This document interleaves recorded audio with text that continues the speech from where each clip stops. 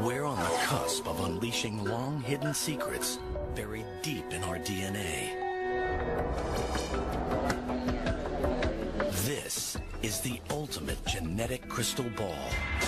DNA sequencing, it's a profound game changer. Visionary technology now promises to end deadly diseases and gives us the key to immortality itself.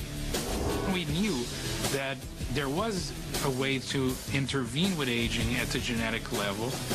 DNA can absolutely help feed and heal this world across the board.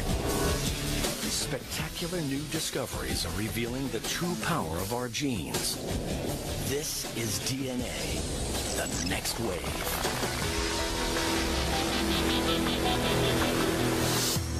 But is every one of us truly prepared to predict our own future? We're only scratching the surface of all the knowledge that we're going to obtain by studying the human genome. As we consider the implications of this new wave of DNA technology, science is tempting us with the promise of another medical breakthrough. Superhuman life. A race to a new genetic frontier has started.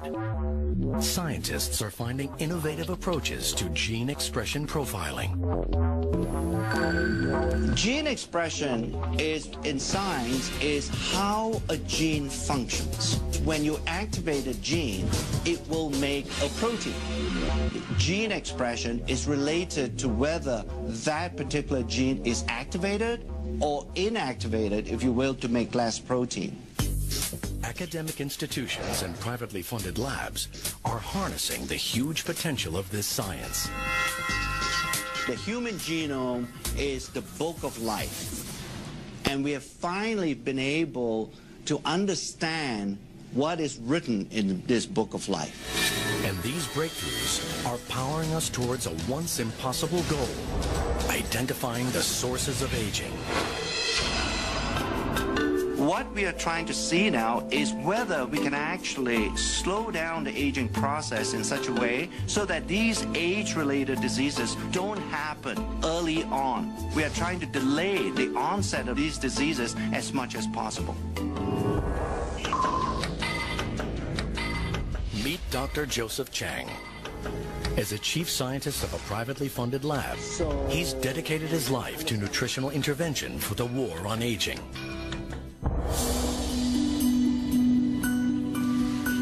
I experienced in my lifetime the death of my father about 3 years ago. He never had a good quality of life for 10 years before his death. And I began to wonder, can a person maintain an optimal quality of life throughout his or her lifespan? In these commercial labs, Dr. Chang is searching for a way his company can restore our bodies to a more youthful setting. Through our scientific studies and to our research, we are beginning to understand there are certain groups of genes that are very important in aging. Instead of just talking about groups of genes, we thought by coining a term such as youth gene clusters, it would give a better definition of what we're trying to do in our research. Within the clusters, he is looking for genes that regulate aging. If you somehow change the gene expression profile of youth gene clusters, it has either a positive or a negative impact on biological aging. He becomes interested in youth gene clusters related to mitochondria, tiny structures in our cells. These are miniature motors that fuel our bodies, maintaining our energy levels from cradle to grave. Yeah, the mitochondria, like the battery, does drain over time. If we don't recharge the mitochondria battery, we won't have the energy needed to run the cell. And if the mitochondria doesn't function optimally, then these early signs of aging begin to appear. Advancements in science enable Dr. Chang to probe at DNA's frontier. He's trying to restore mitochondrial function using gene expression technology. So when we talk about resetting, we're not talking about structurally changing these genes. We are really resetting the activity or the gene expression profile of age-related genes. We're beginning to understand there is a certain gene expression profile that exists when you were in a very youthful state.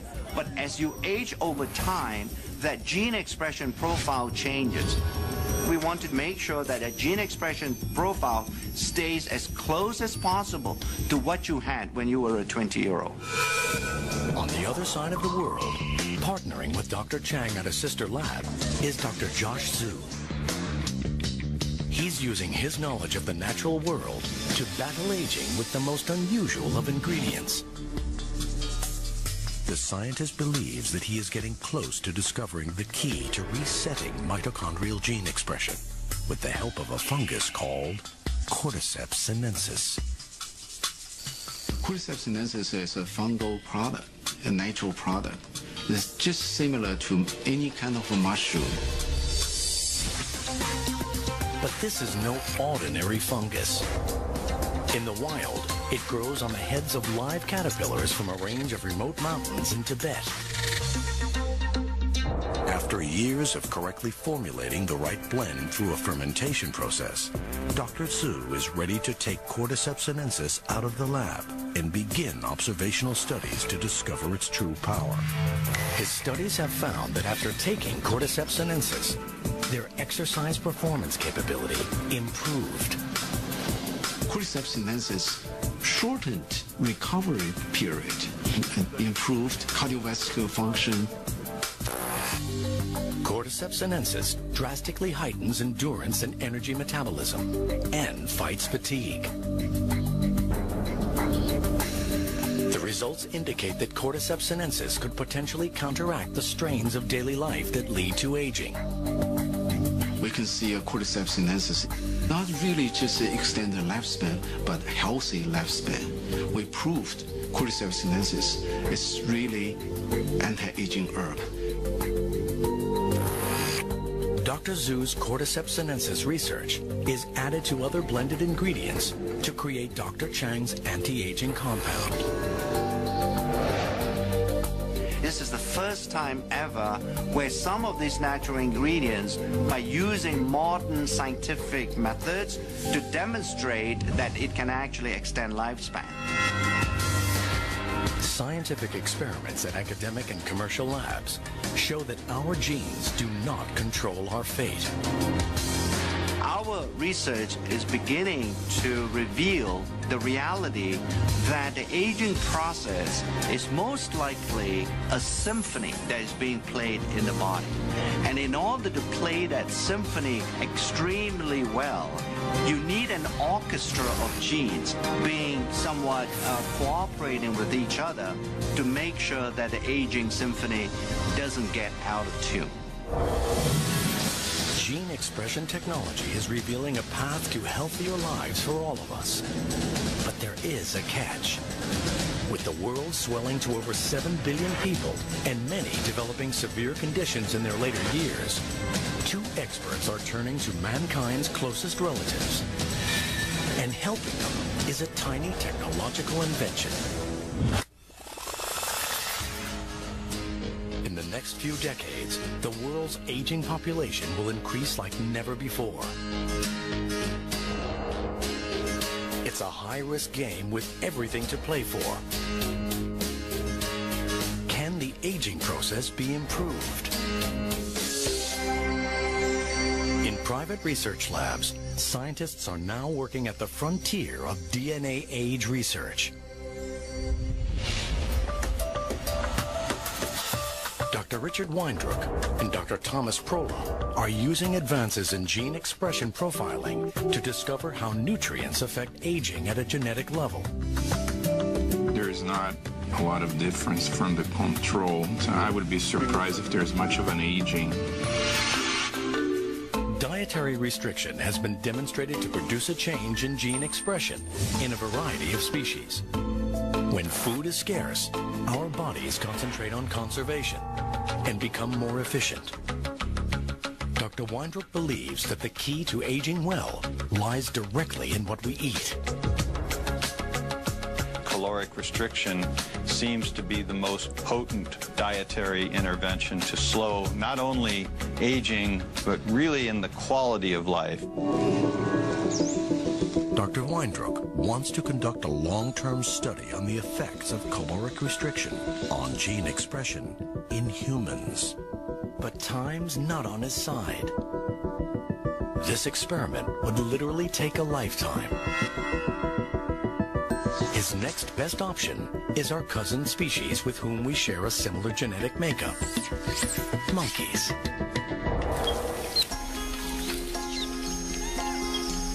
In 1989, 76 healthy rhesus monkeys were divided into two groups.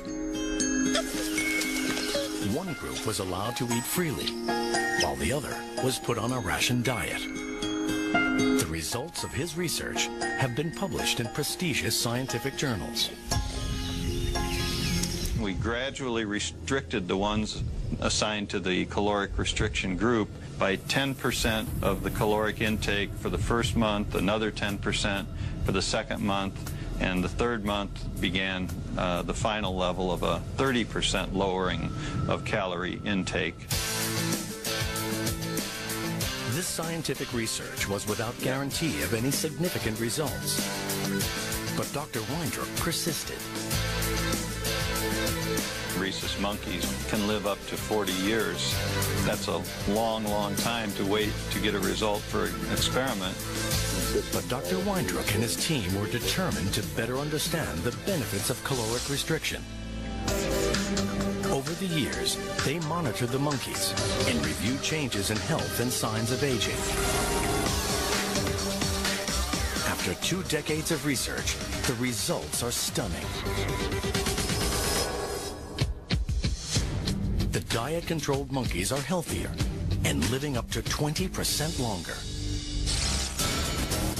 Results show that the caloric-restricted monkeys have an astonishing 3-fold decrease in age-related diseases. It's through gene expression profiling that scientists can determine how caloric restriction has improved the primate's aging.